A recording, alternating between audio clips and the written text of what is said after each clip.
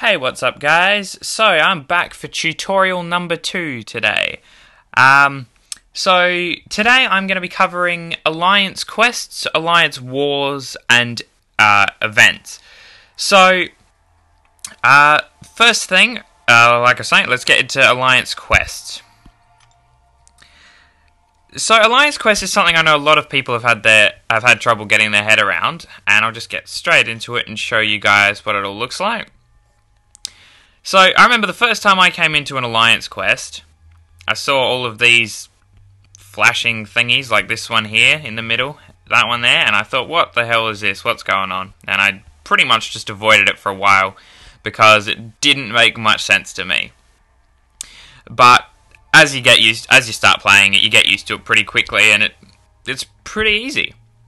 So basically, with Alliance quests and wars, and you get it in lots of things, but there are things called nodes. So just zoom in on one here. So this one here, you click on that one. That is called a link node. Now this one, when I click on it, obviously you can see on the right, it's an outgoing node. Which basically means that to these champions just here, where the arrows are going, they're getting incoming like boosts and things that make them a lot stronger. Now, this green thing right here is where I am. So this one just here, that's where I am. Now, the reason I haven't taken on these champions, even though I can, is because there's this incoming node. And I need to wait until one of my teammates comes along and takes that out before I can move on. Because when you take on an incoming node, unless you're a lot stronger than the node, you're pretty much going to get destroyed every single time. So, something I really wouldn't consider a great idea. So, yeah, with those, always wait until your teammates have taken out those nodes before you want to take it on. And Alliance quests, they're really good for winning, I suppose, catalysts and things like that, and I'll explain what they are in my next tutorial video. So yeah, anyway, that's Alliance quests. Now I'll show you guys Alliance wars. Just gotta wait for it to load. And here we go. So going to the Alliance wars. Now, Alliance wars have two 24-hour phases. So first you have the defender placement phase, which is what my alliance is in now. And then after the 24 hours from the placement phase, you have the attack phase. So for the placement phase, you all go into separate battle groups and you place your champions. So this is like, in a way, like your base. And you want to place your champions in a way where, well, the way I do it is that you have your strongest member at the back and then your second strongest at the front. So you want it to be as difficult as possible. So you each get to place a maximum of 5 champions and put them anywhere you want on this map. And as you,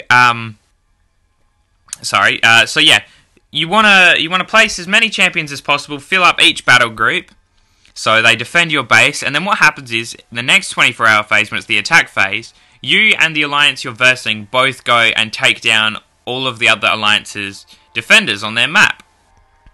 So basically, that's pretty much Alliance wars. You just want to get through, defeat the other alliance, that kind of thing. And when you're doing the placement phase, it doesn't show you who you're versing, as you can see there.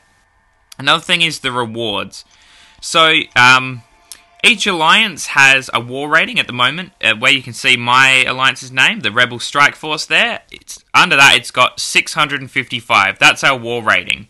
And if you look down below that, it says victory, plus 67 in the green, and defeat, minus 29 in the red. So, if you win the war, you go up in your war rating, and if you lose, you go down, obviously. But when your alliance is just starting out, and you have a really low war rating, you pretty much gain war rating no matter what. And just above where it says victory and defeat, you can see it says tier 15 rewards. So your war rating also affects the rewards you get. So when you start off, obviously, you're in tier 20. And as you work your way up, the rewards get better and better. So that's pretty much the gist of Alliance wars. Now the final thing I'd like to go into is events. Now if you look right down the bottom right, there's the green tick. So you want to go into that one. And you've got two different alliance. You got two different events. You've got solo events and then your alliance events. Now I know a lot of people get confused by these, and if you're not sure what to do in these, you click on one of them, then you click more, and it will show you what kind of things you need to do to win points for that. So basically, it's just like it was I showed with Arena. You win points and you work your way through the milestones as you go along. Now, alliance events particularly are ones that I know a lot of people get confused with, and the main one that is Duel Skirmish. It's not on right now, so I can't actually show you guys that one, but you have Duel Skirmish that comes up every now and then, and each time Duel Skirmish comes up, there's a featured champion that you get bonus points for fighting. Now, dueling is where you go into another player's profile, so I'll actually show you that now. So go into My Alliance, go to My Members. So let's say I want to go to this one. You click on any of the members, or anyone in the Alliance, or the global chat, or whatever, and you click Duel. And then you get to go and verse their champion. Now, so for Duel Skirmish, you want to verse the featured champion for that Duel Skirmish, because then you get bonus points. And you can generally duel twice a day, 5 times, and I think, but if you pay units, then you can duel more times. But yeah, so the whole point of Duel Skirmish is for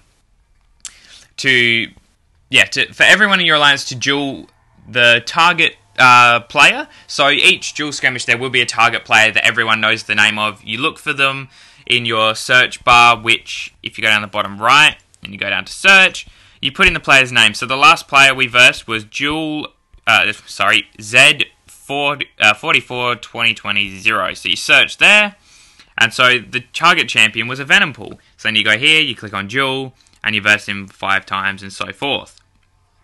So you get good rewards for that, and yeah, so Alliance events has all kinds of different things. So at the moment we've got Alliance Brawl, so that's whenever you take out champions in Alliance Quests or Alliance Wars, and you get points, which again, you work through your milestones, and you get really good rewards. So yeah, I think that covers the basics. It's nothing too fancy. I think, obviously, when you play the game yourself, it explains a lot of it to you anyway. But yeah, I hope you guys found this helpful, and I'll see you guys when I make the next one. Catch ya.